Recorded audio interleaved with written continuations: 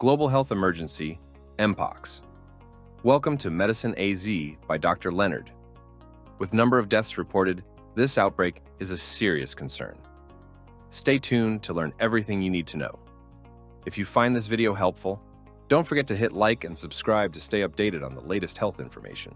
Global Health Emergency WHO declared the ongoing Mpox outbreak in Africa a global health emergency, the highest level of alarm. Africa CDC also declared a public health emergency for the continent. Mpox, formerly known as Monkeypox, is a viral disease related to the now eradicated smallpox virus. Stay tuned to learn more. Clade 1 and 2. The word clade refers to a group of organisms that consists of a common ancestor and all its descendants. Mpox, different clades represent genetically distinct lineages of the virus, which may vary in severity, transmissibility, or other traits. Mpox is characterized by two genetic clades, Clade Y and Clade 2. Clade 2 caused the global outbreak from July 2022 to May 2023.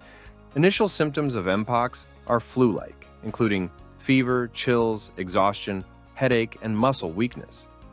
This is followed by a painful or itchy rash with raised lesions that scab over and resolve over a period of weeks. Mpox spreads through close contact, such as touching, kissing, or sex, and through contaminated materials like sheets, clothing, needles, and even respiratory droplets. Vertical transmission is also possible. How dangerous is it?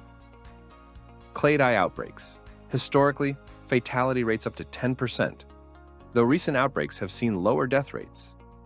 Clade 2, fatality rate is less than 0.2%. Higher risk groups.